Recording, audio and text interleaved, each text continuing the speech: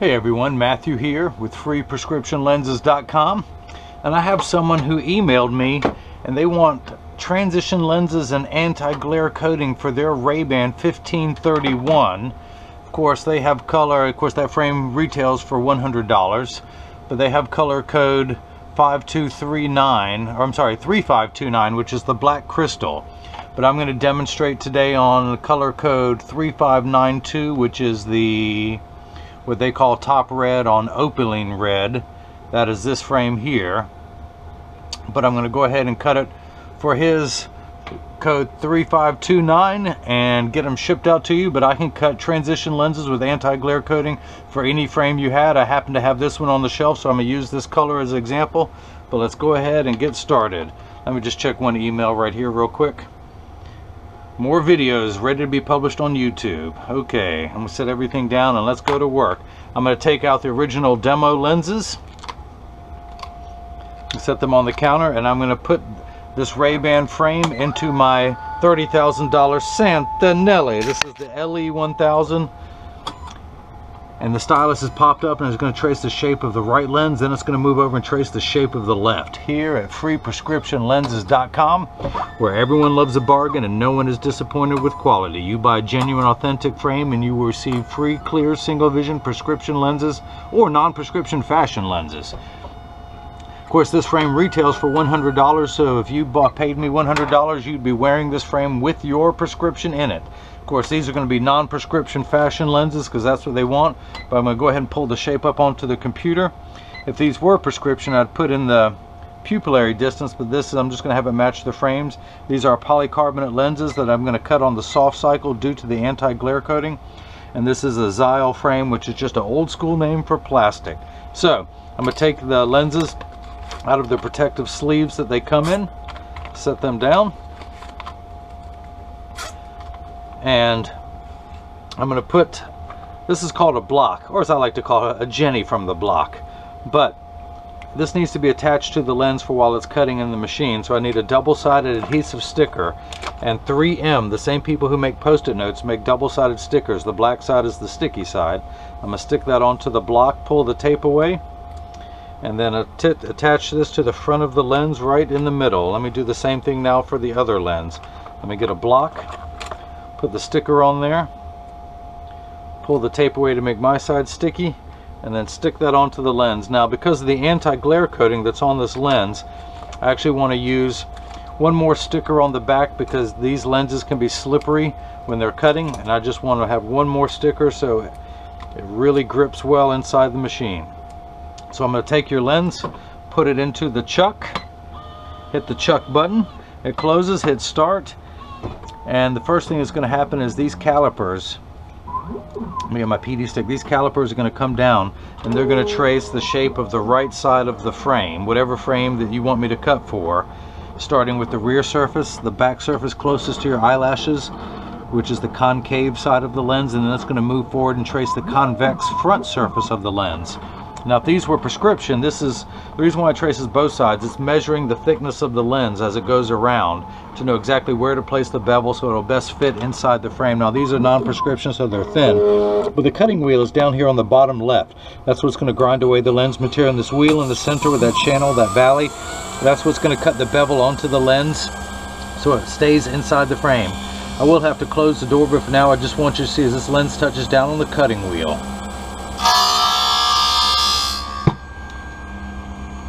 So if I have the frame in stock, I can cut lenses for just about any frame you want, and I have access to just about every frame from Ray-Ban, Polo, Gucci, Prada, Versace, Coach, and many, many more. As long as you tell me the size that you want. They have size 48, so that's why I'm using this one as a template. This frame does come in 2 sizes, so just make sure you get me the right size, the model number, and the correct size, and I can ship any lens right to your home. And then later on in this video, I'm going to show you how to pop them in. Now, these lenses are made out of polycarbonate. Polycarb is 40% thinner and lighter than regular plastic. They are virtually unbreakable. They are bulletproof up to 22 caliber and have both UVA and UVB protection built into them. We know what the sun's harmful ultraviolet rays can do to your skin, where your eyes, are 8 times more sensitive than your skin, so you have permanent sunscreen for your eyes with these. Now, the photochromatic gray just means they will turn gray in color. Now, the anti-glare coating, that coating is 3 features in one.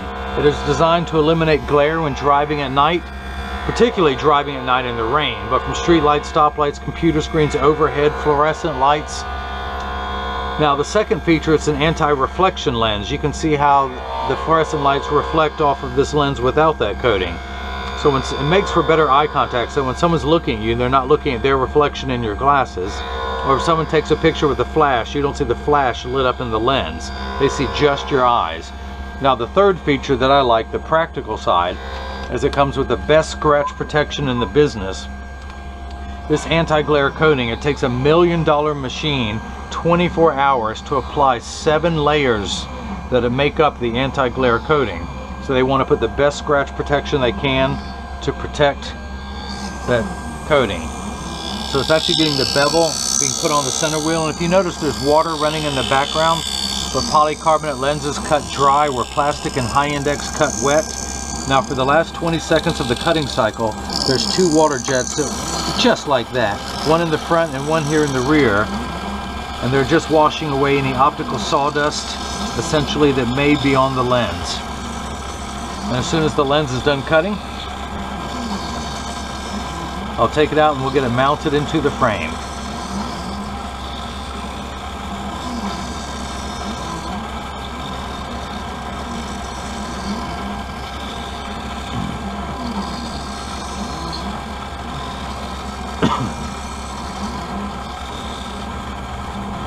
Now, I just wanted to stay and get this cut because Labor Day holiday, Labor weekend is starting, and I want to get everything shipped so everyone's enjoying their holiday. So can I. So, what I want to do is dry your lens off. And just like me, as I joke, your lens still has rough edges. So I'm going to use my handstone to smooth those out. Now, my handstone is completely flat. I can put my finger on it while it's running, and my finger gets warm due to the friction. But it's that friction that allows me to apply what's known as the safety bevel. But essentially, all I've done is melted those rough edges. This white powdery substance you see me scraping off is called Schwarf. And I do this so much that I've worn a V-shaped bevel into my thumbnail from scraping lenses all day long. And once the Schwarf is off your lens, I very carefully and very professionally collect it into one pile, and then I wipe it on the floor. So let's see if the lens fits into your frame. I'm going to tuck it in, and this is how you're going to mount your lenses. Hold the frame upright where the temples are pointing down towards the ground. I have the right side that I'm working on closest to me. I'm not trying to reach over the frame to do any of the work. So I have the frame is perpendicular to me. I'm going to tuck it in at the outside corner first, and then using my thumbs I press down at the nose, and it's still a little bit of give, so I want to pop it back out, and I'm going to take it down. Let's see, let's do about 2/10 of a millimeter. Now hit retouch. Now it's going to skip the cutting wheel and go straight to the bevel wheel. Now 2/10 of a millimeter, to all my American friends who have no idea what a millimeter is, it is the distance between my thumbnails. I'm going to take 2/10 of that distance, 1/5 of that distance off the circumference of the lens. So it'll make it easier for a novice to be able to pop them in. They're still going to stay inside the frame, you don't have to worry about that. But I just don't want you to force it into the frame or stretch the frame. I'll also show you, should you have lenses in your frame, I'll show you how to remove those so that you can put these in. And then once they're both in, I'm going to show you the lenses darkening, just to verify that these are transition lenses before shipping. And while this is doing that, let me get your protective sleeves ready that I will ship in. Of course, free shipping anywhere in the United States. But this is Ray-Ban 1531. So this is RB 1531, size 48. And these lenses just happen to have transitions gray. There's an R in gray with an anti-reflective coating, which is another name for anti-glare. So let's take the lens out. I'm going to dry everything off very quickly. Back to the handstone for the safety bevel. Real quickly, scrape all that off the edge of your lens. And then wipe it on the floor, because some things never change. So, let's go ahead and get this tucked into your frame and make sure it's going to fit this time. Again, I have the frame perpendicular to me, the empty side that I'm working on closest to me. I tuck it in on the side that is closest to me, then using the thumbs, I press down and it snaps right in. So let's go ahead and do the same thing for your left lens. I'm going to flip that over to L, which simply means not right. That's what L stands for, you know. You're not believing any of this, are you? Okay, so just like before, these calipers are going to come down. They're going to trace the shape of the left side of the frame this time, the not right side of the frame, to make sure this lens is large enough, always starting with the rear surface and then moving over and tracing the front surface. Again, if these were very strong prescription lenses, which would be free with the purchase of this frame, it will just make sure that the lenses fit in there just as nicely as a very thin pair of lenses like the non-prescription ones that these are. And as soon as this left lens starts cutting, I'll continue to work on the right lens.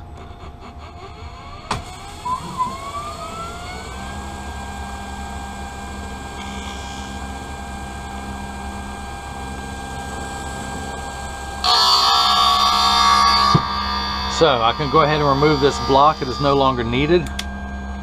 Pull the sticker off. Look, it's stuck to the back of my finger. Pull that sticker off, throw that in the trash can.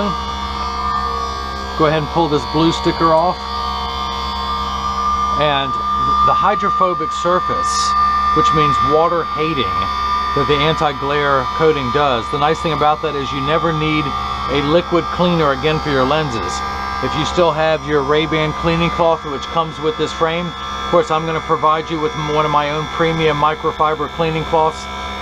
That's all you'll ever need to use to clean your lenses, because should you use any water, hydrophobic is just like when you wax your car and it rains, the water beads right off. Any liquid's going to do the same thing to your lens, so it's just not going to stay on to there. So go ahead and dry everything off, because I will give these a much better cleaning at the very end. I want to use some optical grade acetone to remove any sticker residue that may happen to still be on the lenses. Now if you notice, your lens is completely flat all the way around, just like a nickel. I could take it out of the machine and it would stand up on its own now. Of course, all that's going to change when the knife-like bevel is applied in that little channel right there.